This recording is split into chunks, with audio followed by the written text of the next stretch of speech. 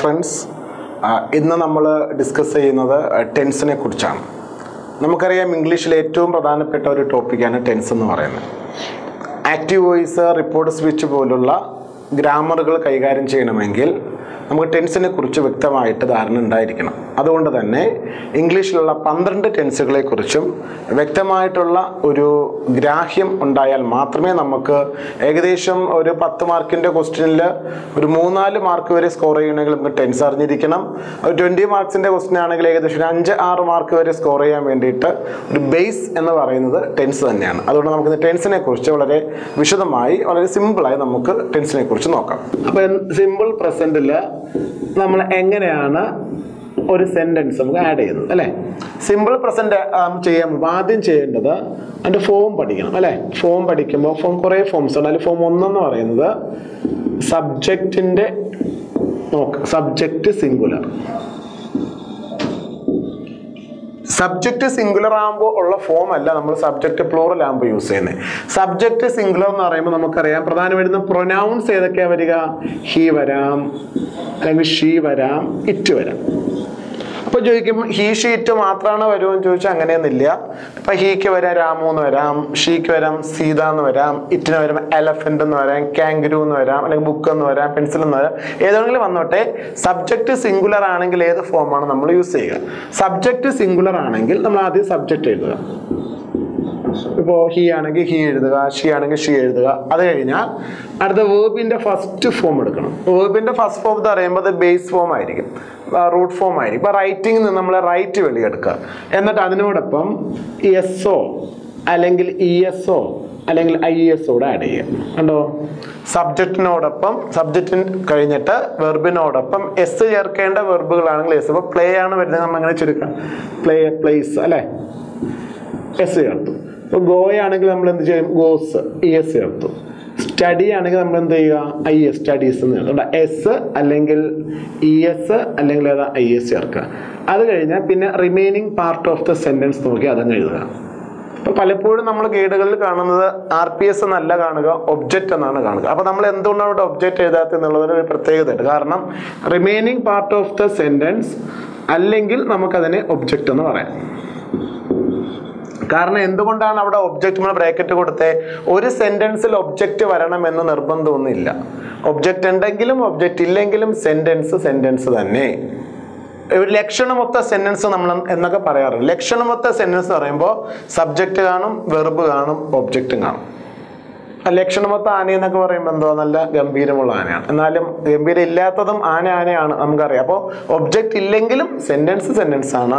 Object എഴുതാനുള്ള കാരണം ഇവിടെ എഴുതാനുള്ള കാരണം ചിലപ്പോൾ മാത്രമേ ഒബ്ജക്റ്റ് വരാറുള്ളൂ. ഒരു സെന്റൻസിലെ ഒരു ആക്റ്റീവ്, നമ്മൾ ആക്റ്റീവ് വോയിസ് പാസീവ് വോയിസ് പഠിക്കുമ്പോൾ ആക്റ്റീവ് വോയിസ് എന്ന് പറയുമ്പോൾ സബ്ജക്റ്റിൽ തുടങ്ങും, ഒബ്ജക്റ്റിൽ അവസാനിക്കും. പാസീവ് വോയിസ് നേരെ ഓപ്പോസിറ്റ് ആണ്. ഒബ്ജക്റ്റിൽ തുടങ്ങിയിട്ട് സബ്ജക്റ്റിൽ അവസാനിക്കുന്നതാണ് പാസീവ് വോയിസുകൾ എന്ന് പറയുന്നത്. അപ്പോൾ ഒരു ആക്റ്റീവ് വോയിസിലെ വെർബിനോട് ആരെ അല്ലെങ്കിൽ എന്തിനെ എന്ന ചോദ്യം ചോദിച്ചാൽ ആ വെർബ് ഒരു ഉത്തരം തരുമ്പോൾ ആ ഉത്തരത്തെ നമ്മൾ ഒബ്ജക്റ്റ് എന്ന് പറയുന്നത്. ഇപ്പം രാമു ഒരു മാങ്ങ തിന്നുന്നു. രാമു സബ്ജക്റ്റ്, തിന്നുന്നു എന്ന് വെച്ചാൽ എന്താ? വെർബ്. ആരെ തിന്നുന്നു? ആൻസർ ഇല്ല. എന്തിനെ തിന്നുന്നു? ഒരു മാങ്ങ. അപ്പോൾ ഒരു മാങ്ങയാണ് ഒബ്ജക്റ്റ്. അവിടെ ഒബ്ജക്റ്റ് ഉണ്ട്. കാരണം എന്ന് വെച്ചാൽ തിന്നുന്നു എന്ന വെർബിനോട് നമ്മൾ എന്തിനെ എന്ന ചോദ്യം ചോദിച്ചപ്പോൾ ആ വെർബ് നൽകിയ ഉത്തരമാണ് ഒരു മാങ്ങ. അപ്പം ആ ഒരു മാങ്ങ ഒബ്ജക്റ്റ്. ഇപ്പൊ രാമൻ രാവണനെ കൊന്നു. ആരാ സബ്ജക്റ്റ്? രാമൻ. കൊന്നു എന്ന് പറയുമ്പോൾ വെർബ്. ആരെ കൊന്നു? രാവണനെ. അപ്പൊ രാവണനാണ് അവിടുത്തെ ഒബ്ജക്റ്റ്.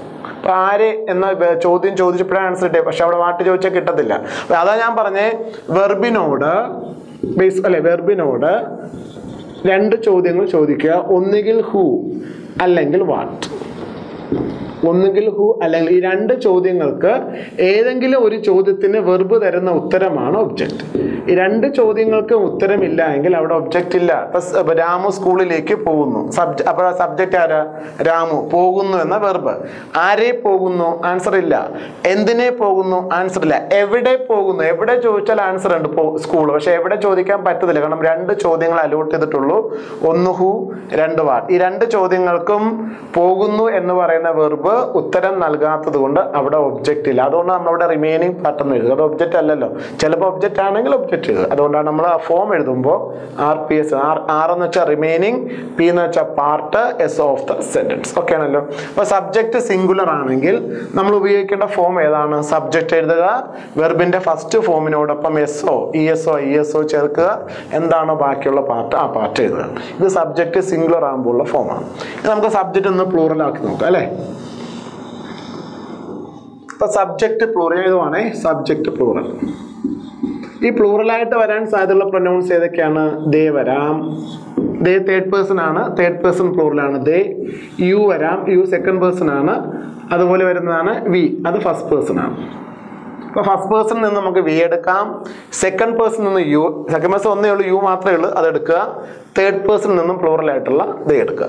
അപ്പോൾ ദേ യു വി എന്ന സബ്ജക്റ്റുകൾ എന്ന പ്രൊനൗണുകൾ വരികയോ, അല്ലെങ്കിൽ ദേയ്ക്ക് വരാം രാമു ആൻഡ് സീത. അപ്പോൾ രാമു ഉണ്ട്, സീതയുണ്ട്, അല്ലെ ദേ അല്ലേ. അപ്പം അങ്ങനെ വരാം.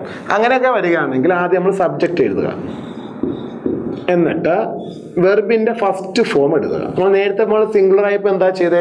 വെർബിന്റെ ഫസ്റ്റ് ഫോമിനോടൊപ്പം നമ്മൾ എസ് അല്ലെങ്കിൽ ES അല്ലെങ്കിൽ IES ചേർത്തു. ഇവിടെ അതിൻ്റെ ഒന്നും ആവശ്യമില്ല, V1 ഫോം മാത്രം എഴുതിയാൽ മതി. അത് കഴിഞ്ഞിട്ട് remaining part of the sentence എഴുതുക. നേരത്തെ പറഞ്ഞു ചിലപ്പോൾ അതെന്തോന്നായിരിക്കാം? ഒബ്ജക്റ്റ് ആയിരിക്കാം. ഓൾവേസ് ഒബ്ജക്റ്റ് ആകണം നിർബന്ധമൊന്നുമില്ല. ഉണ്ടെങ്കിൽ എടുക്കാം, ഇല്ലെങ്കിൽ അത് ബാക്കിയുള്ള ഭാഗം എന്ന് പറയാം. അതിനാണ് റിമൈനിങ് പാർട്ട്. സബ്ജക്റ്റ് പ്ലൂറൽ ആണെങ്കിൽ V1 എഴുതിയാൽ മതി. സിംഗുലർ ആണെങ്കിൽ മാത്രം നമ്മൾ എസും ESഉം IS. ഇപ്പോൾ എക്സാമ്പിൾ നമ്മൾ പറയുകയാണെങ്കിൽ ഹീ പ്ലേസ്, ഉണ്ടോ, പ്ലേസ് ഫുട്ബോൾ ഡെയിലി. എല്ലാ ദിവസവും അവൻ ഫുട്ബോൾ കളിക്കുന്നു എന്ന് പറഞ്ഞൊരു ഹാബിറ്റുവൽ ആക്ഷൻ ആണ്. കാരണം ഡെയിലി വന്നിട്ടുണ്ട് അല്ലേ. ഡെയിലി വന്നു. സബ്ജക്റ്റ് ആരാ? ഹീ ആണ്. ഹീ വന്ന് നമ്മൾ നേരത്തെ പഠിച്ചാണ്. V1നോടൊപ്പം S, ES, IS ചേർക്കുക. അപ്പോൾ V1 എന്ന് വെച്ചാൽ പ്ലേ ആണ്. പ്ലേയോടൊപ്പം നമ്മൾ എന്ത് ചേർത്തു? S മതി. ES ചേർത്താൽ തെറ്റും, IS ചേർത്താലും തെറ്റും. അപ്പോൾ he place football daily simple present ആവും. ഹീ മാറ്റി നമ്മൾ ദേ എഴുതിയാലോ? ദേ എഴുതുമ്പോൾ ദേ പ്ലൂറൽ അല്ലയോ. അപ്പോൾ ഏതാ? V1 ഫോം പോരെ. അപ്പോൾ പ്ലേസ് വേണ്ട, പിന്നെ ഏത് മതി? ഇവിടെ S ചേർത്താൽ തെറ്റും, കാരണം സബ്ജക്റ്റ് പ്ലൂറലാണ്. ദേ പ്ലേ ഫുട്ബോൾ ഡെയിലി. അവിടെയും ഡെയിലി വന്നു. ഡെയിലി ഹാബിറ്റുവൽ ആക്ഷൻ ആണ്, അതുകൊണ്ട് സിമ്പിൾ പ്രസന്റ്. ഓക്കെ അല്ലേ? It's clear. അപ്പോൾ സബ്ജക്റ്റ് സിംഗുലർ ആണെങ്കിൽ ഏത് ഫോം നമുക്കറിയാം, സബ്ജക്റ്റ് പ്ലൂറൽ ആണെങ്കിൽ ഏത് ഫോം ആണെന്ന് അറിയാം. അപ്പോൾ സബ്ജക്റ്റ് സിംഗുലർ ആണെങ്കിൽ V1നോടൊപ്പം SES, IS ചേർക്കുക. സബ്ജക്റ്റ് പ്ലൂറൽ ആണെങ്കിൽ നമ്മൾ ബേസ് ഫോം മാത്രം എഴുതുക. ബേസ് ഫോം എപ്പോഴും പ്ലൂറൽ ആയിരിക്കും. ഒരു വെർബിന്റെ V1 ഫോം ബേസ് ഫോം എപ്പോഴും പ്ലൂറൽ ആയിരിക്കും അല്ലെ. പ്ലൂറൽ ആയിരിക്കും. V1നോടൊപ്പം നമ്മൾ SO, ESO അല്ലെങ്കിൽ ISO ചേർക്കുമ്പോഴാണ് സിംഗുലർ എന്ന് പറയുന്നത്. വേറൊരു കാര്യം ശ്രദ്ധിക്കുക, V1 ഫോം എന്ന് പറയുന്നത് നമ്മൾ ഡു ഫോം എന്നാണ് അറിയപ്പെടുക. Do form. V1 SES, ISനെ does form എന്നും പറയും. അപ്പോൾ ഡു ഫോമും ഡസ് ഫോമും കണ്ടല്ലോ. ഡു ഫോമും ഡസ് ഫോമും. അപ്പോൾ സബ്ജക്റ്റ് സിംഗുലർ ആണെങ്കിൽ ഡസ് ഫോം എഴുതുക, സബ്ജക്റ്റ് പ്ലൂറൽ ആണെങ്കിൽ ഡു ഫോം എഴുതുക. ഡസ് ഫോം എങ്ങനെ കണ്ടുപിടിക്കുകയും ചോദിച്ചാൽ വെർബിന്റെ ഫസ്റ്റ് ഫോമിനോടൊപ്പം SO, ESO, ISO ചേർക്കുമ്പോഴാണ് നമുക്ക് ഡസ് ഫോം കിട്ടുക.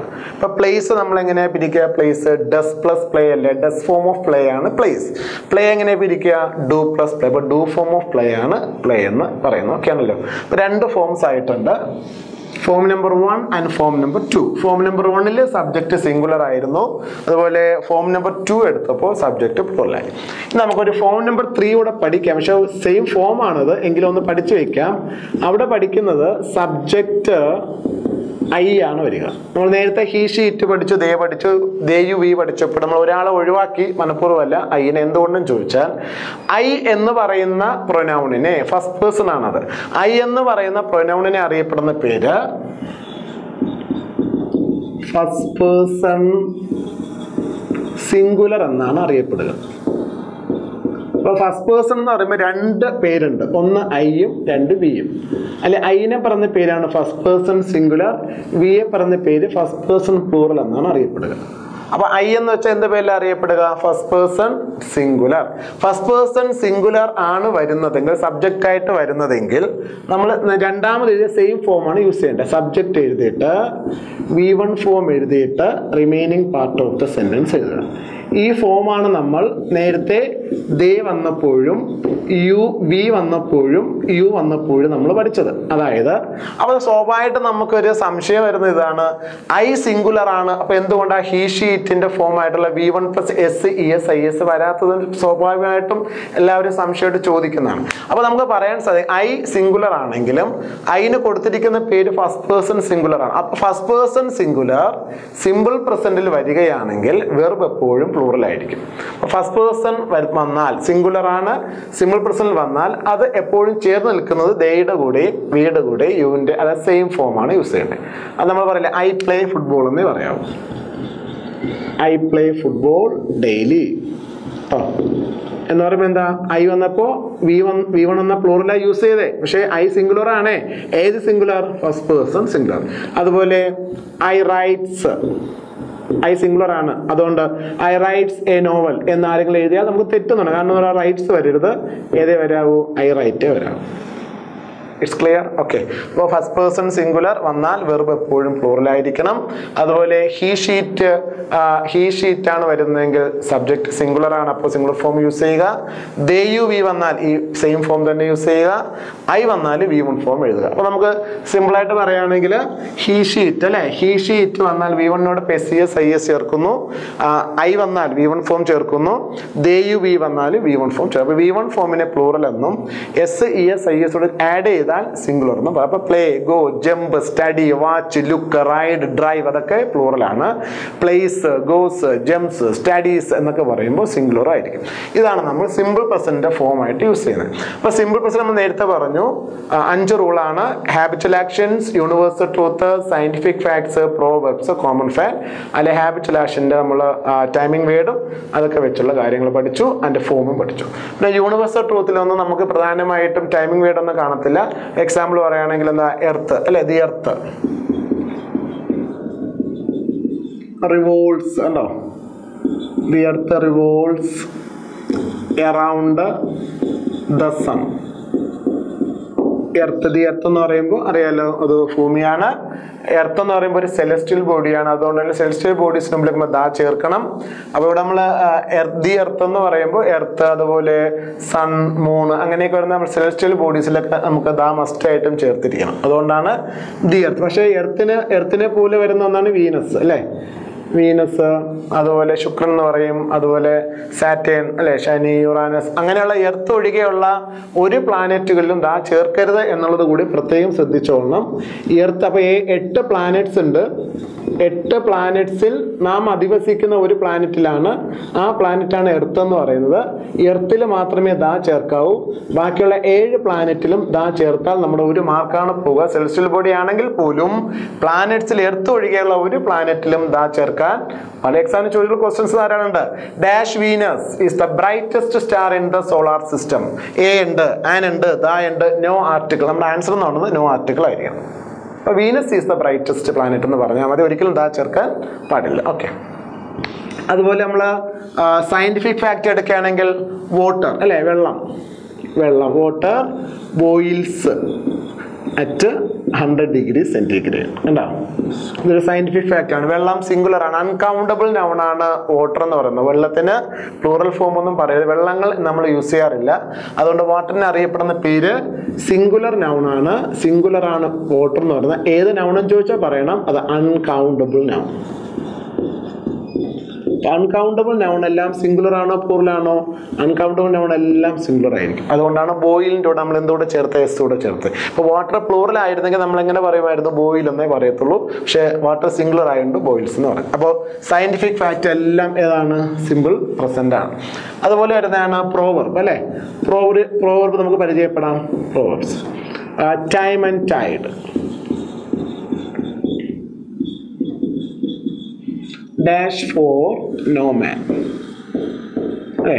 ഓപ്ഷൻ്റെ അകത്ത് കാണും വെയിറ്റ് കാണും, വെയിറ്റ്സ് കാണും, വെയിറ്റഡ് കാണും, ചിലപ്പോൾ ആർ വെയിറ്റിംഗും കാണും. നമ്മൾ ഏതാ എഴുതുക? അപ്പോൾ time and Tide dash for Noman എന്ന് പറയുമ്പോൾ അതൊരു പ്രോവർബാണ്, പഴഞ്ചൊല്ലാണ്. അപ്പോൾ നമ്മളിവിടെ ടൈം ഒരു സബ്ജക്റ്റ് ആണ്, ടൈഡ് വേറൊരു. അപ്പോൾ സ്വാഭാവികമായിട്ട് നമ്മൾ നോക്കുമ്പോൾ രാമു ആൻഡ് സീത പോലെ, സുരേഷ് ആൻഡ് രമേശ് പോലെ രണ്ട് സബ്ജക്റ്റ് ഉണ്ട്. അപ്പോൾ സബ്ജക്റ്റ് പ്ലൂറൽ അല്ലേ? അപ്പോൾ സ്വാഭാവികമായിട്ട് നമ്മൾ നോക്കുകയാണെങ്കിൽ പിന്നെ വെയിറ്റ് അല്ലേ ആൻസർ ആയിട്ട് വരിക എന്ന് തോന്നും. കാരണം സ്വാഭാവികമായിട്ട് നമ്മൾ റൂൾ വെച്ച് നോക്കുമ്പോൾ വെയിറ്റ് വരേണ്ട, കാരണം എന്താ രണ്ട് സബ്ജക്റ്റ് ഉണ്ട്. പക്ഷേ വെയിറ്റ് പ്ലൂറൽ ആണ്, വെയിറ്റ്സ് ആണ് സിംഗുലർ. പക്ഷെ നമ്മളിവിടെ എഴുതേണ്ടത് വെയിറ്റ്സ് എന്ന സിംഗുലർ ആയിരിക്കണം.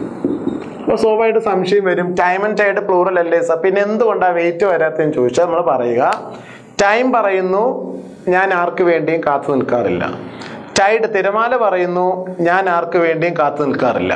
അപ്പൊ ഇവർ രണ്ടുപേരും ആർക്ക് വേണ്ടിയും കാത്തു നിൽക്കാറില്ല. ആരൊക്കെ? ടൈമും കാത്തു നിൽക്കാറില്ല, ടൈഡ് തിരമാല. അതുകൊണ്ട് രണ്ട് സിംഗുലർ നൗണുകൾ നമുക്ക് തരുന്ന ആശയം ഒന്നാണെങ്കിൽ വെർബ് സിംഗുലർ ആയിരിക്കണം. രണ്ട് സിംഗുലർ നൗണുകൾ നമുക്ക് തരുന്ന ആശയം ഒന്നാണെങ്കിൽ വെർബ് സിംഗുലർ ആയിരിക്കണം. അതുകൊണ്ട് തന്നെ നമ്മൾ അവിടെ എഴുതേണ്ട ആൻസർ എന്ന് പറയുന്നത് വെയിറ്റ്സ് ആയിരിക്കണം. Time and Tide. അതുപോലെ തന്നെ slow and steady wins the race എന്നേ പറയാവൂ. സ്ലോ ആൻഡ് സ്റ്റഡി തരുന്ന ആശയം ഒന്നാണ്, അതുകൊണ്ടാണ് നമ്മളവിടെ വെയിറ്റ്സ് വിൻസും വെയിറ്റ്സ് ഒക്കെ എഴുതാനുള്ള കാരണം. ഓക്കെ, അപ്പോൾ സിംഗുലർ രണ്ട് പ്ലൂറൽ ആണെങ്കിൽ നമ്മളവിടെ ഉപയോഗിച്ച വെർബ് ഏതാ? സിംഗുലർ ആണ് യൂസ് ചെയ്തത്. അപ്പോൾ പ്രോവർബുകളെല്ലാം ഏത് ടെൻസ് ആയിരിക്കണം? സിമ്പിൾ പ്രസന്റ് ആയിരിക്കും. കോമൺ ഫാക്റ്റുകൾ അല്ലെ? കോമൺ ഫാക്ട്സ് എന്ന് പറയുമ്പോൾ നമുക്കറിയാം ബേർഡ്സ് അല്ലെ, പക്ഷികൾ. Dash in winter, birds winter ആകുമ്പോൾ മൈഗ്രേറ്റ് ചെയ്യുന്നു അല്ലെ? അപ്പൊ നമുക്ക് എഴുതാം മൈഗ്രേറ്റ് അല്ലെങ്കിൽ മൈഗ്രേറ്റഡ്, മൈഗ്രേറ്റ്സ് അല്ലെങ്കിൽ മൈഗ്രേറ്റിംഗ്. ഏതാ ആൻസർ എന്ന് ചോദിച്ചാൽ ബേർഡ്സ് അല്ലേ? ബേർഡ്സ് എന്ന് പറയുമ്പോൾ എന്താ? പക്ഷികൾ. പക്ഷികൾ എന്ന് പറയുമ്പോൾ പ്ലൂറൽ അല്ലയോ?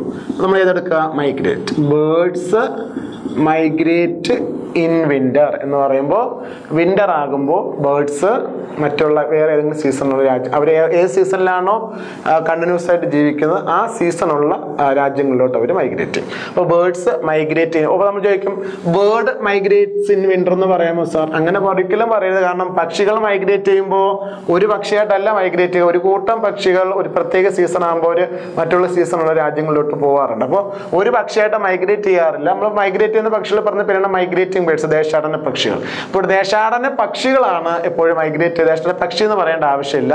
അതുകൊണ്ട് എപ്പോഴും യൂസ് ചെയ്യേണ്ടത് ബേർഡ്സ് മൈഗ്രേറ്റ് ആയിരിക്കണം. ഒരിക്കലും എന്താണ് ബേർഡ് മൈഗ്രേറ്റ്സ് യൂസ് ചെയ്യാൻ പാടില്ല. വിന്റർ ഒരു സീസൺ ആണ്, നമുക്കറിയാം. 4 സീസൺസ് ഉണ്ട്. ഏതൊക്കെയാണ്? സമ്മർ, വിന്റർ, ഓട്ടം, പിന്നെ ഏതാ? സ്പ്രിംഗ്. അപ്പോൾ 4 ഏത് സീസൺ വേണമെങ്കിലും വന്നോട്ടെ. മൈഗ്രേറ്റ് ചെയ്യുന്ന പക്ഷികളെ പറഞ്ഞ പേര് മൈഗ്രേറ്റിംഗ് ബേർഡ്സും അവരുടെ യാത്രയുണ്ടല്ലോ അതിന് നമ്മൾ മൈഗ്രേഷൻ എന്ന് പറയാം. മൈഗ്രേഷൻ എന്ന് വെച്ചാൽ ദേശാടനം ഉണ്ടോ? എന്നാൽ അതിന്റെ വെർബ് ചോദിച്ചാൽ ഏതാ? മൈഗ്രേറ്റ്. അപ്പൊ മൈഗ്രേഷൻ നൗണാണ്. അപ്പൊ മൈഗ്രേഷൻ എന്ന നൗണിന്റെ വെർബ് ചോദിച്ചാൽ മൈഗ്രേറ്റ്, ദേശാടനം ചെയ്യുക. മൈഗ്രേറ്റ് എന്ന വെർബിന്റെ നൗൺ ഫോം എഴുതാൻ പറഞ്ഞാൽ മൈഗ്രേഷൻ, ദേശാടനം എന്നാണ് പറയുന്നത്. ആ പക്ഷികളെ പറഞ്ഞ പേരാണ് ദേശാടന പക്ഷികൾ. അപ്പോൾ നമ്മൾ 5 റൂളും ഇവിടെ ഫോളോ ചെയ്ത് കഴിഞ്ഞു. ഹാബിച്വൽ ആക്ഷൻസ്, യൂണിവേഴ്സൽ ട്രൂത്ത്, ഹസ്പീസ് നമ്മൾ നേരത്തെ പറഞ്ഞതാണ്. ഹസ്സിൽ H habitual action, U universal truth, S scientific facts, P Proverbs, C common facts. ഇതെല്ലാം ഏത് ടെൻസ് ആയിരിക്കും? സിമ്പിൾ പ്രസന്റ് ആയിരിക്കും. എക്സാമ്പിൾസ് നമ്മൾ നോക്കിക്കഴിഞ്ഞു. അപ്പോൾ സിമ്പിൾ പ്രസന്റ് വളരെ സിമ്പിളായി നമുക്ക് യൂസ് ചെയ്യാൻ പറ്റുന്ന ഒന്ന് തന്നെയാണ്. പറഞ്ഞ കാര്യങ്ങൾ കൃത്യമായി വ്യക്തമായി നമ്മൾ പഠിച്ചു വയ്ക്കുക.